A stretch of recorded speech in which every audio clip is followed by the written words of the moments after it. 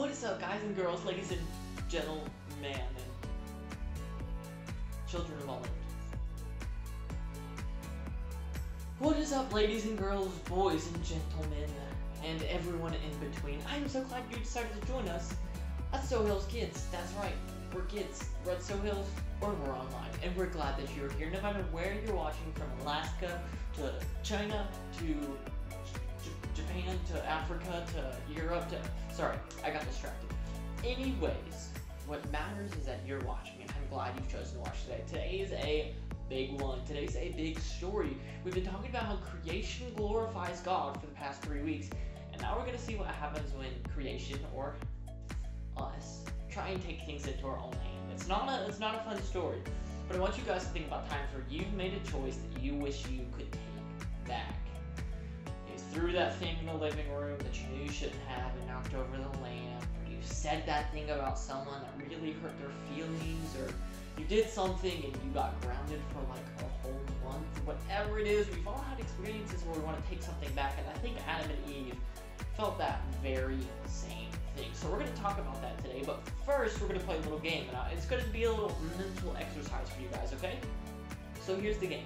I'm going to give you a solution, right? A solution to a problem, and you have to figure out what the problem is, okay? So I'm going to give you something that's happened, and I'm going to give you the best possible solution for that issue, okay? So, we're going to go into our first one. Remember, you have to guess what the problem, what the accident or the situation is by my solution, okay? And I can't tell you what it is, so you have to guess. We're going to go to our first one, okay? So my solution for this one is to go to them and apologize and tell them I really didn't mean it, and that I was just frustrated and I let my emotions get the best of me. And I told them that they can have time to forgive me if they need, and whenever they're ready to talk, they can. You gotta guess? Any guesses on what happened? Yeah, I said something that I didn't want to say, or I didn't mean to say, or I meant to say, but it was just not kind, right? I said something that hurt somebody's feelings, and so my solution was to apologize, to make up for it, and give them time to forgive me. All right, here's another one, okay? I go tell my parents. I let them know that I broke it, and I can't fix it, and I knew I wasn't supposed to do what I did, but I still did it, and that I'm very sorry. Any guesses? Any guesses? That's right, I broke something in the house. I kind of gave it away a little bit. Sorry, this is actually kind of hard, but I broke something in the house. I was doing something I shouldn't, probably playing baseball or whatever, and I knocked over a picture frame, and it fell and broke, and I tried to fix it, and I think we've all been there. We've tried to fix something that we broke, and it doesn't work. Okay, last one. I have to apologize to my parents again, and own what I did, or what I didn't do, and say that I'll try next time, and I'll do it now, and do what I should have done before, and next time do my best to listen and obey. This one's kind of tricky. I tried to be really vague with this one. Any guesses? Any guesses? Yeah, my parents told me to do something and I didn't. So I cleaned my room and I didn't clean my room. And so I got in trouble, and I didn't do what I was supposed to do. So to apologize and to try and make the situation better, I would go clean my room and tell them I'll work on doing it better next time and listening the first time. So whatever it is we do, whether it's not listen to our parents, or throw a ball in the house, or upset a friend with our words, there's consequences to our actions. And today we're going to learn, the biggest consequence to our actions. And that's with Adam and Eve. And it's not a fun story, but we have the story. So we're going to watch the video for the story, and then we're going to loop back around here, guys, and we're going to discuss what it means, okay? So I'll see you guys after that.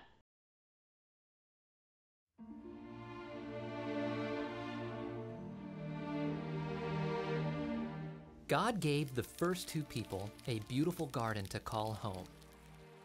He gave them everything they needed, and He gave them a command: God said, "You may eat from any of the trees in the garden, except for one." The garden had a tree in it called the tree of the knowledge of good and evil. God warned the man, "If you eat from that tree, you will die." Now, the serpent was the most cunning of all the animals. One day, the serpent went to the woman. "Did God really say you can't eat from any tree in the garden?" he asked. The woman answered, "We can eat the fruit from the trees in the garden, but God told us not to eat from the tree in the middle of the garden. He said if we eat the fruit or touch it, we will die." "No, you will not die," the serpent lied. "You will be like God, knowing good and evil." The woman looked at the fruit. It did look delicious, and she wanted to be wise. So she took some of the fruit and ate it. She also gave some to her husband, who was with her, and he ate it. Then their eyes were opened, and they knew that they were naked. So they sewed together fig leaves and made clothes for themselves. That evening, the man and his wife heard God walking in the garden. They hid among the trees. God called out to the man, "Where are you?" The man said, "I was afraid because I was naked, so I hid." "Who told you that you were naked?" God asked. "Did you eat from the tree that I commanded you not to eat from?" The man blamed his wife. "She gave me some of the fruit from the tree, and I ate it," he said. The woman blamed the serpent. "He tricked me," she said. God said bad things would happen.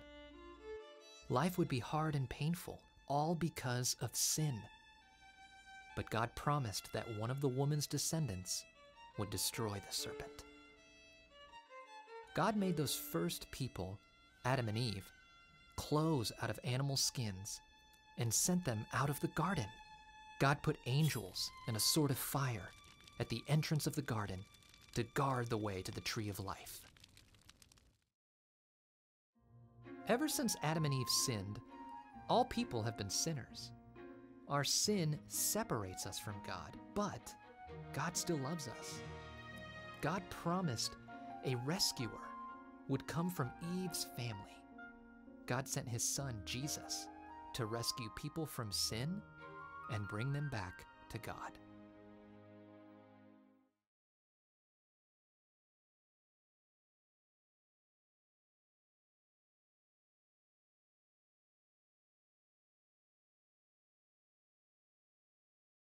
Guys, that's a tough story, isn't it? Adam and Eve were tricked, right? The serpent, or Satan himself, went to Eve, and he actually twisted God's word. He changed things around and made Eve think that maybe she could make a better choice than God, right? And that's ultimately our struggle, right? What is sin, guys? We have that question the last 3 weeks we talked about why did God create everything? He created it for our glory in His glory in our good, right? So today these next few weeks we're going to discuss what is sin, and sin is anything from our thoughts to our actions to our behaviors or any way that we act that disobeys one of God's commands, and it can look like a lot of different things. From an unkind word to disobeying our parents to slipping something in your pocket at the store. All of those are wrong. So that's what sin is, and that's what entered the world, right? We see the serpent was the shrewdest of all the wild animals, and he asked the woman, "Did God really say you must not eat the fruit of any tree in the garden?" So we see the animal come and twist God's word, right? Eve says, "Of course we may eat anyone in the garden." And the one replied, "It's only the fruit of the tree in the middle of the garden that we are not allowed to eat." He said, "You must not eat it or even touch it. If you do, you will die." "But you won't die," the serpent replied to the woman. "God knows that your eyes will be opened, and as soon as you eat it, you will be like God, knowing both good and evil." So you see, the serpent, or Satan, he wanted us to think that we could be like God. So sin entered the world after Adam and Eve ate that apple, right? And it wasn't because there was something magical in this fruit or something magical in whatever that is. Sin entered because Adam and Eve chose to eat the fruit. Because Adam and Eve made a choice to disobey God. There wasn't a magical sin potion in the fruit. There wasn't, whatever. It was their choice that created sin. And when it boils down to it, all of our sin, guys, it really comes down to one thing. And it's when we want to take the place of God, right? When we want to make the choice that we think is better for us, right? Our parents tell us to clean the room, but we want to keep playing video games because we enjoy video games more than cleaning our room, right? We say something unkind to a friend because we are upset and we want them to know that. We cheat on a test because we don't want to have to work hard and study, and we want to take the easy way out. You see, us as humans, we're kind of the common running theme of sin. When sin entered the world, it corrupted us, and we started choosing ourselves over others and over God, and that's where sin really came. And so Adam and Eve were banished from the garden, right? And their labors were increased, and things got harder for them because of sin. The world itself was corrupted, and it was a bad day. But there's some good news, right? There is some good news that we see here in the Bible. Even though Adam and Eve got banished, even though they sinned and they failed and they messed up, God still had a plan. You see, from the very beginning, God had a plan to send Jesus, his son, to crush the head of Satan. That's actually what it says here in Genesis, right? So we have been wounded, right? We have fallen to sin. Sin has corrupted the world. But Jesus is coming, and Jesus has come. Jesus came and crushed sin on the cross when he died for our sins. So when we accept Jesus, when we believe him to be our Lord and Savior, then he crushes the power of sin in our lives. And we seek after him then, right? And we can never be perfect like Jesus was perfect, but we can strive for that perfection. Or what strive means is work, right? Work towards, head towards that perfection. And do our best to live like Jesus, loving God and loving others. So despite the fall, despite the horrible story and the bad news and all of the tragedy that followed because of this fall, we still know that there's a Savior out there, Jesus, who loves us and cares for us and wants the best for us no matter what. And that is truly a blessing, guys. So no matter what, no matter how hard of a day or how bad of a week or how terrible of a year you've had, Jesus is still King. Jesus still loves you, he still cares for you, and he wants the best for you. From the beginning, this was God's plan, and we've seen it played out in Jesus Christ now. So, thank you so much for watching, guys. I hope you enjoyed this week, and even though it was a sad week, it's a week that we get to be reminded that Jesus is still on the throne, that God rules over everything, and no matter our sin, he still loves us.